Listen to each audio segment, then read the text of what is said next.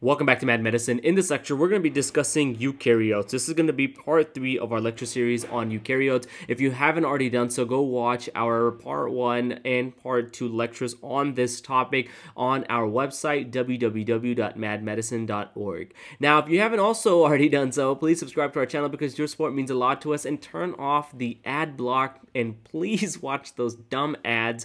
We know that they are stupid, but they allow us to keep these lectures completely free for your educational purposes. And with that being said, in this lecture, we're going to be discussing high yield facts. Okay, high yield facts about eukaryotes. So the main thing you need to know is that eukaryotes contain membrane-bound organelles. Unlike prokaryotes have no membrane-bound organelles. And the membrane from these for these organelles and for the cell is a phospholipid bilayer. That phospholipid bilayer, or the phospholipid, has a hydrophobic head, which is going to repel water. Think about phobia. Phobia means to be scared of, so the head is scared of water, so it's going to repel water. And a hydrophilic tail, this is going to attract water. Okay, and this is what the membrane-bound organelle looks like. As you can see, this is the hydrophobic head, hydrophilic tails. This is a two-part structure, so you actually have two components or two layers to the membrane itself. In the membrane, you're going to have these channel proteins, which is going to allow things to enter through the membrane, very important. And then you will also have other components like cholesterol and other proteins in the membrane. Very high-yield topic, or a very high-yield concept, I would say. Now, when it comes to the actual cell itself, the cells in especially for eukaryotic cells have organelles. So let's talk about these organelles. Organelles essentially are little tiny structures in the cell that allow the cell to be able to carry out a bunch of functions. And I like to think of the cell as a city. So we're going to call this cell city. Okay? And each organelle has a function and is going to be related to the function of something in a city. So let's talk about this. The first organelle, and arguably the most important organelle in a eukaryotic cell, is a nucleus. This is the control center of the cell. Now, the nucleus is actually surrounded by a double membrane called a nuclear membrane, and it has these pores called nuclear pores that allow for the exchange of material. Very important, because the DNA has to be able to be translated, it has to be transcribed into RNA and then translated into proteins. So essentially, you need to have these nuclear pores that allow for the removal and for the entry of material, especially genetic material. I like to think of the nucleus as the city hall. Okay? Because this is where all the decisions are made, and this is where a lot of things are decided. And the nucleolus, which is a portion inside of the nucleus, I like to think of as the mayor's office. These are going to be very, very dumb anecdotes, but, you know, remember it. It'll make this easier. Then we got the mitochondria, the powerhouse of the cell. This is the nuclear power plant. Meaning it's mainly just a power plant. There's nothing nuclear about it, but, you know, nuclear energy is a new thing nowadays, as the kids like to say. So this is the power plant of the cell. Now, the mitochondria is actually semi-autonomous because they actually contain their own DNA and genes, and these are called your mitochondrial, you guessed it, DNA. And fun fact, the DNA that you're dealing with is circular DNA. I didn't write this because it's not that big of a deal, but you need to know it's circular. You should know it's circular. And eukaryotic DNA is mainly linear. So you can pretty much guess that a mitochondria at some point was a prokaryote that was engulfed inside of our cells, but it's actually a prokaryote. Pretty important. And another thing that supports this theory is that the mitochondria replicates independently of the nucleus. It replicates via binary fission. You know what else but replicates via binary fission? Like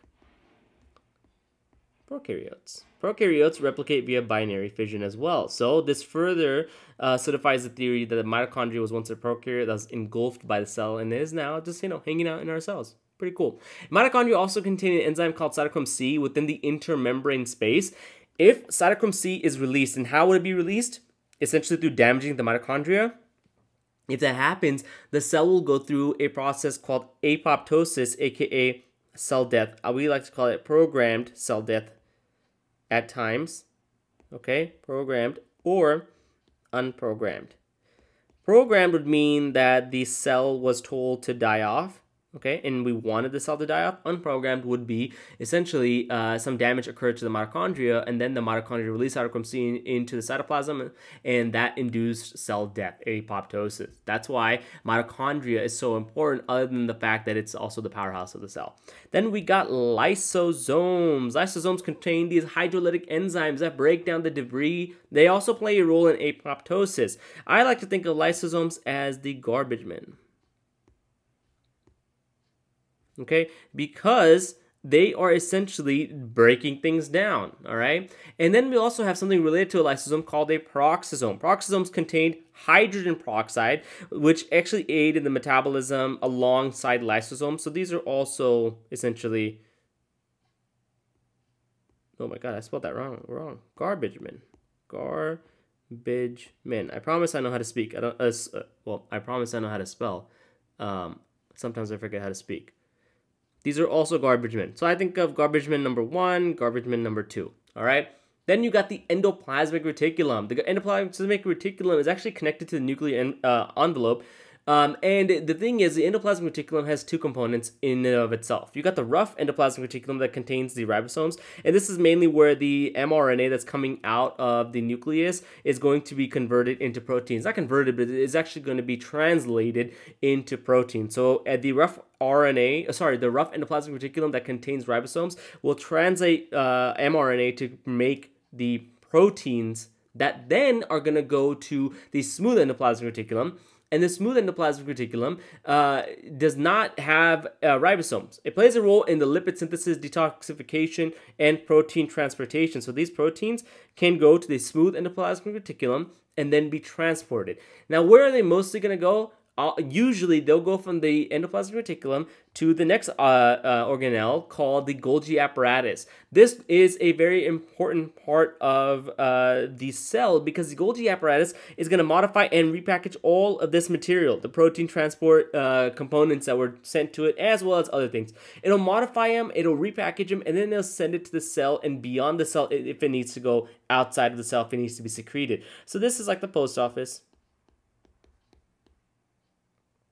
And the endoplasmic reticulum, I would like to say, is a factory. Cool. Pretty straightforward. And then we got the highway system. The highway system we can find in the cytoplasm.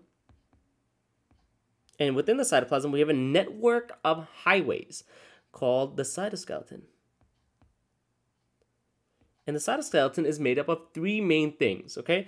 And the cytoskeleton is essentially the highways in our cell. Highways/roads in cell city. So the first component are intermediate filaments. These are involved in cell-to-cell adhesion as well as the integrity of the cytoskeleton. Very important. They're able to stand a lot of tension and they make the cell very rigid, which is important. And they also anchor other organelles like the nucleus to where they are. Important for making sure that the proper function of organelles is maintained and that they're not interacting with other organelles like lysosomes that might actually damage that organelle just by interacting with it. Very high yield, very important. Then you have microfilaments. These are solid polymerized rods of actin that actually play a role in cytokinesis. Think of the cell cycle and mitosis. Essentially, they're going to play a role in the cleavage furrow that gets formed when the cell is about to split into 2 cells, okay? So it is actually playing a role right here. And then finally, you have microtubules. Microtubules are hollow polymers of tubulin that make up the structure of cilia and flagella. Cilia and flagella, okay? So these 2 components, cilia and flagella, are pretty important because they are in your human body in very specific spots, okay? Very important to understand that. So let's talk about these two essentially structures of the cell. The first is cilia. These are projections from the cell that are primarily involved in the movement of material along the surface of the cell. Okay, Where would you see these in our human body or in the body? You're going to see these in the respiratory tract. They line the respiratory tract and they are involved in the movement of mucus because you don't want to have things going down into your lungs, and you need to have a mechanism to remove, like, let's say, dust from going way down deep into your lungs, causing inflammation, causing pneumonia. The way we do that is by cilia. Cilia will take the mucus that traps the dust and it will make it go back out to our mouth, and then we can breathe that dust out. All because of cilia.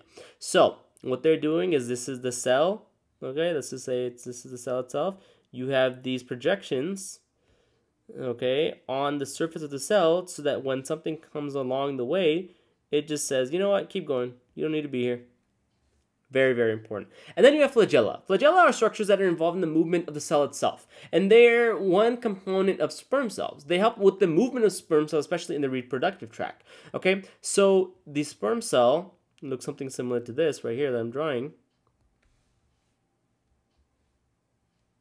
And this right here is the actual flagella. It allows the sperm cell to be able to move forward. So this is actually moving the cell, and then this is moving things away or towards